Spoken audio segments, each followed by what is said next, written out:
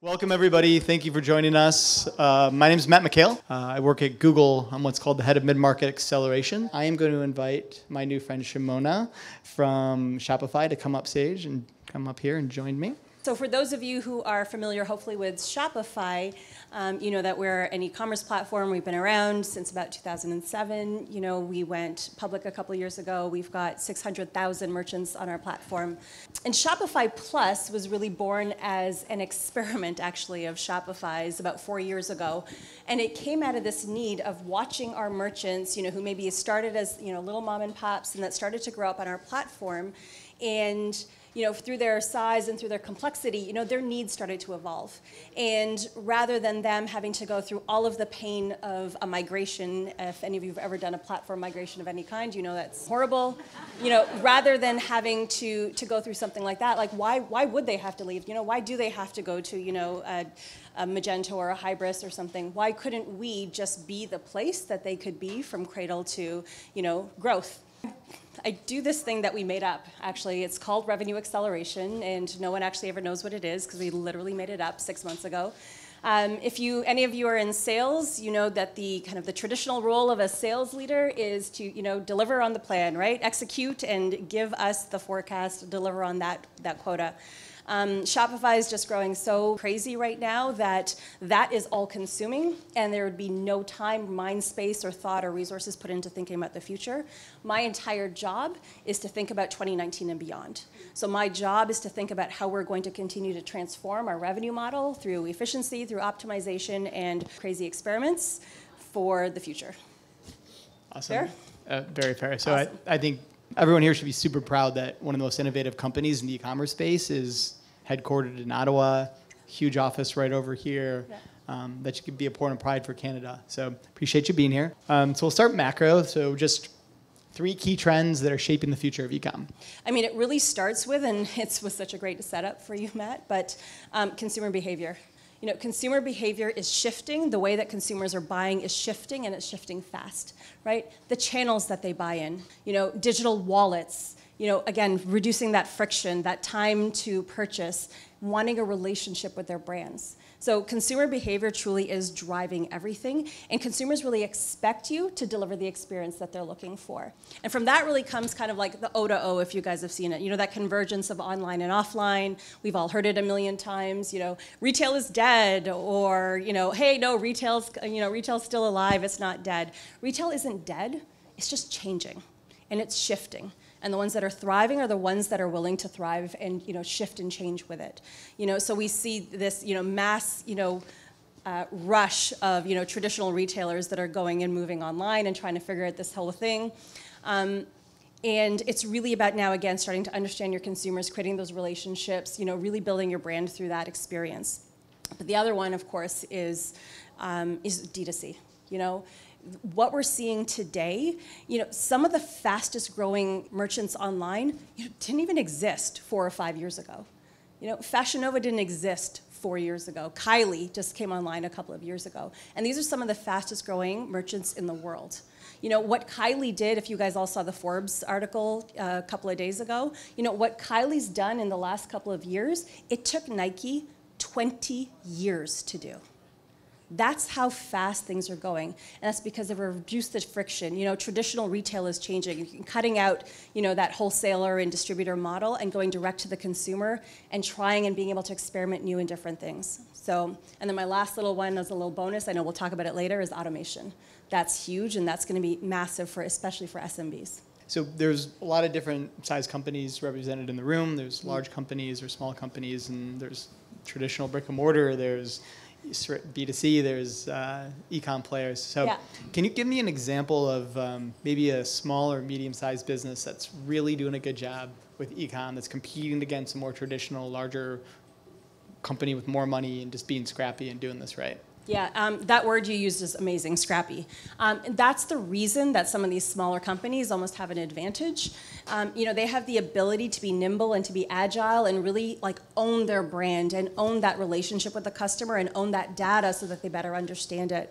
You know, we take a look at, you know, those big marketplaces like in Amazon where their value prop, you actually said it as speed, right? What's the shortest distance between wanting and getting? And that's that value prop. It's total commodity sales. But these small brands have the opportunity to create the relationship with their consumers.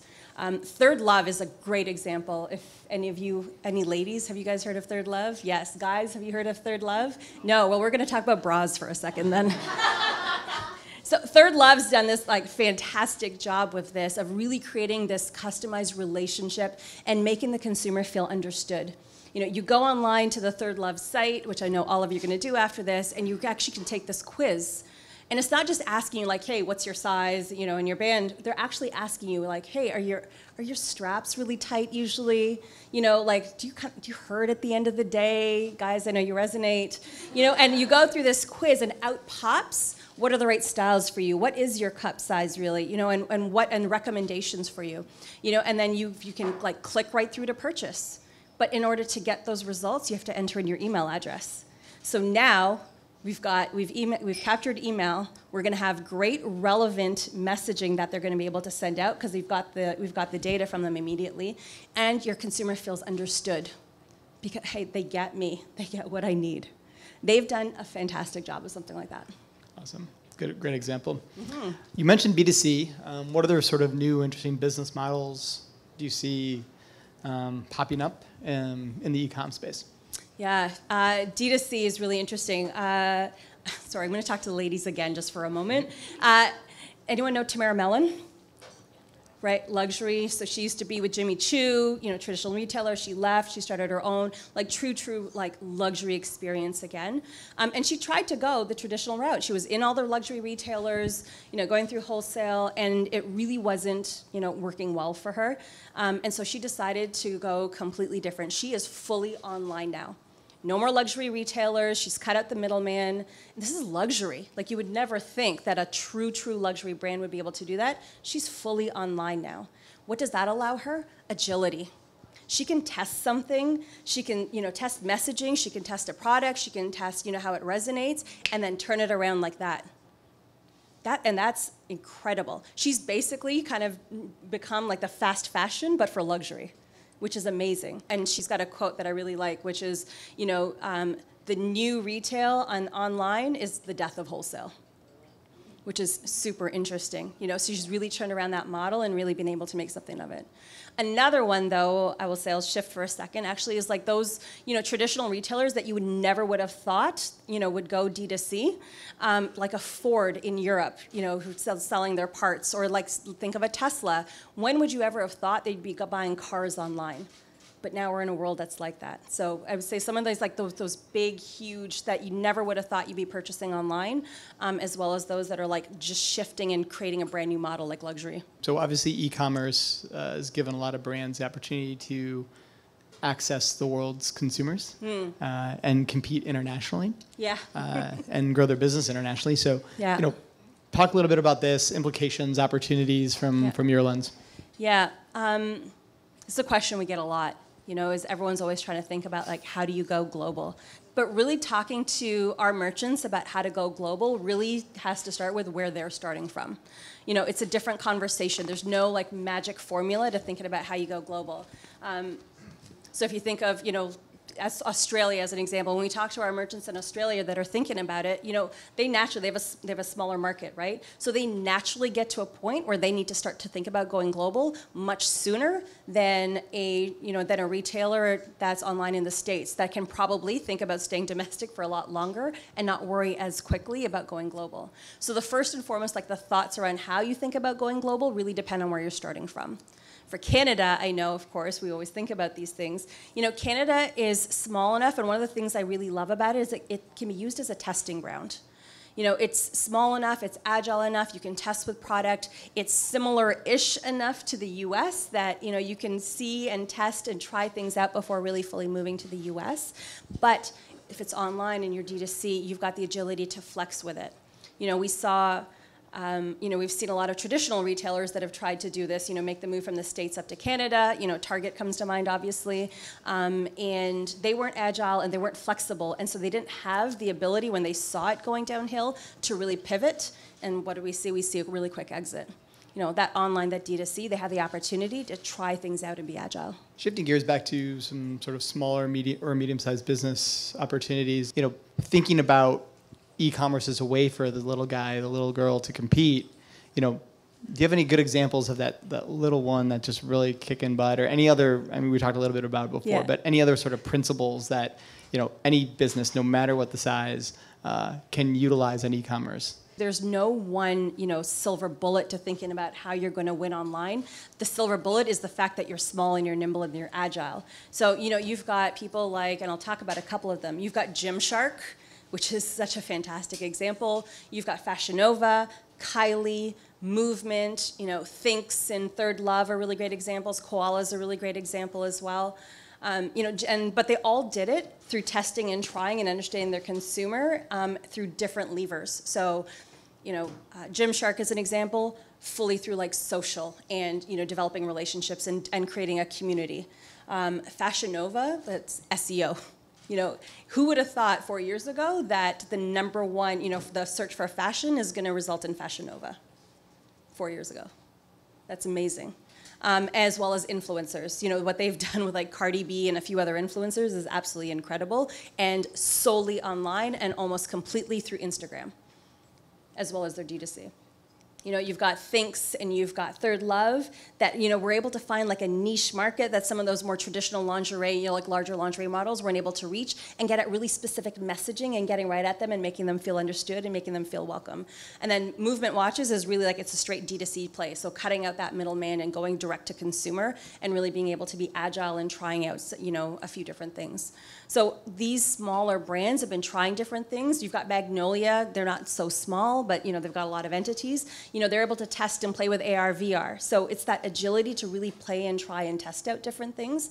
That's the most important. So if there's a lesson that even like a larger brand sitting in the room can take from that, is can you find some of your smaller brands, or can you find a niche segment that you can start playing with and testing with, that you could then potentially apply to, the rest of your business. So automation, from a Google perspective, is one of the most important levers for e-commerce right now. But I'm going to ask you to kind of help me out and make automation a little less esoteric. So can you give the folks in the room something to think about at a high level in terms of how they should be thinking about automation, but also maybe bring it down to the ground level and like tactically, what could we all be doing differently to leverage automation day to day? Yeah. Automation is huge, and we talked about this a little, at the beginning with, some of the biggest trends in e-commerce today, because there's so much to do, and we really have to ensure that, especially, like if you're small and you're nimble, that you're really able to focus on your revenue-generating activities. So, when we say automation, I know we would probably traditionally just think of like marketing automation and advertising and things like that. At Shopify, though, we really think of it holistically, and we're thinking of like the realm of e-commerce automation, to be able to automate and trigger, and preload all the content, all the prices at the exact time that it needs to trigger for this specified period of time, and then revert right back to normal when it's done. I can't tell you how many merchants love the fact that they don't have to wake up at 2 a.m. anymore and manually do all of these things and then undo them, and especially for the entire world as BFCM, really goes global. And so really, those are things that, we're working on today and we're thinking about, because it should be about people focusing on revenue-generating activities. But those, honestly, like the way I see it, table stakes coming up soon. Like that's just going to be what, is expected. Do you have any sort of pet peeves or any like consistent, like wrong ways of thinking or mistakes people are making when they're thinking about e-com? Yeah, I'd say like my biggest pet peeve really is not taking any risks and moving too slowly. The retailers, when people talk, have that whole retail is dead, or retail is dying mentality, those ones that are exiting and those are dying out are the ones that, didn't latch onto the vision and adapt fast enough. A great example, like let's talk about toys. You've got FAO Schwarz, who decided to reinvent themselves and are doing a fantastic job. And on the other side, you've got Toys R Us, right? It's FAO Schwarz, one of the most iconic brands. They've been around forever. So in theory, if retail was dying, shouldn't they have gone by ways as well? No, they just decided to latch onto a vision and think about how to reinvent themselves. And so those, that are starting to fall by the wayside are the ones that are not choosing to change fast enough. Okay. I like the FAA Schwartz example because it's not just sort of the scrappy startup that's doing e-com well, right? There's a lot of traditional folks that are really getting this right. Yeah. Google likes to point to Domino's Pizza as an example. You know, Great example. 8 ways to order Domino's Pizza. They consider themselves a tech company that just happens to sell pizza. You know, do you have any other examples of a traditional company, firm that's really dug their heels in or doing a really good job? There's a lot that are starting to look at, some of you are in the room today actually, that are, especially in some of our larger CPGs, that are starting to peg, some of their brands and pivot and create experimentation. So hey, with like Lay's, let's start putting a face on a bag and see what happens, and use that to really capture data about our customers and then be able to better target and create relationships with them. The ones that are doing a really, really fantastic job are the ones that are, taking smaller brands and they're taking niche spaces and being experimental and playing with them. Time to open up to you all, see if you have any questions for the very wise Shimona. So just want to know about what you see for the future of e-commerce and how Shopify itself is going to evolve as a platform. So let me answer the first one first. Your e-commerce, like under the future of e-commerce. Honestly, it's about staying really agile and quick to consumer behavior, and I know I've said that a lot of times, but if you're thinking like really pie in the sky stuff, like voice search is really huge, AR, VR is going to be absolutely massive. Those are 2 things to really think about for the future and start to prepare for. And really just being ready to capitalize on all the new channels that are going to continue to come up. As we've all seen it, like the pace of technology and the pace of these new channels that continue to come up, it's faster and faster and faster. So how are you going to ensure that you're ready to keep up with the pace? Because consumers are shifting their behavior, right? Like our attention went from Facebook over to Instagram very, very quickly. And so those who, capitalize on one specific channel, and aren't ready to move over to, say, Instagram, are going to lose out. So it's about that flexibility. But I would say it's really right now about optimizing for today while you think about and put resources towards like building for the long term. Just curious about your thoughts in terms of ROPO. So when people are researching online purchasing offline, what does that mean for a company that's 100% e-commerce now? Do we have to start opening retail in that sense, or can we just like leave that out entirely and just leave the ROPO for the people who are doing it brick and mortar? So, like your question is, traditional, like true D2C, like thinking about going and opening retail. And this is kind of like that O to O that I was talking about before, that kind of convergence of online and offline. That's not just kind of, like those that are offline moving online. The online, those D2C retailers, if what we see is they're actually opening and going, like retail and brick and mortar, but not in the traditional sense, is to create experiences. And that's truly what you do, right? And that's about creating experiences for the customer to come in and really build a relationship with them, understand the brand, be able to touch and feel the brand, not necessarily in the same way that we would usually think, which is about like just another channel for volume, like thinking about how we create the experience for the customer. With the rise of e-commerce, like thinking really in the future further out, how do you think our pricing models are going to work out? And is there anything we should be thinking about now when we talk about e-commerce? Because data, everybody has that fast and knows the price right away. Just want to get your thoughts. When it comes to the pricing, what's really, really great in e-commerce is you have the ability to test and to resonate, with like friendly pricing and like the way that, it resonates, with currency and with FX and conversion rates. In different markets, different things resonate, right? Like in some markets, you want that 99 at the end. With some, you want a straight dollar sign. So the great thing about e-commerce is the ability to flex and change, even through like automation, and being able to understand your conversion rates and then be able to flex to that. So I would actually say that your ability to flex your pricing is going to be incredible. Honestly, anyone who's doing a really great job online, anyone who's been fast growing, has been doing a really great job for the most part of using their data to test and be agile really quickly and to move online. And that could be with anything from, like styles and product to things like loyalty programs, that are working, or even conversion rates and like, adjusting and playing with their checkouts to see, what resonates, what's causing friction, when are carts starting to drop. So, anyone who's, who's got some focus on their e-commerce should be looking at all of those things. So with that, thank you so much for your attention. Thank you so much for Shimona for joining us. Again, we should be really proud that Shopify is a Canadian company doing great things and being thought leaders in the e-commerce space. So thanks for your attention, and thanks again to Shimona. Thank you.